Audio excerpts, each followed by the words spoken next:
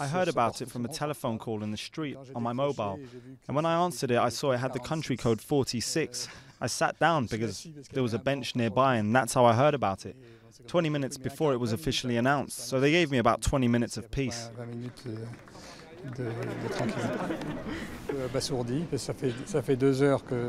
I was a little stunned. It's been 2 hours now, 2.5 hours since I heard the news, and I haven't had the time to think about it yet because it's been non-stop.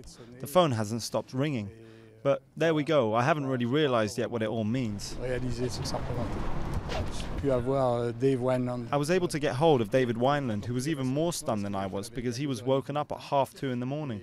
It's been a great pleasure for me to share this prize with him because he's someone that's hugely admired and a good friend as well.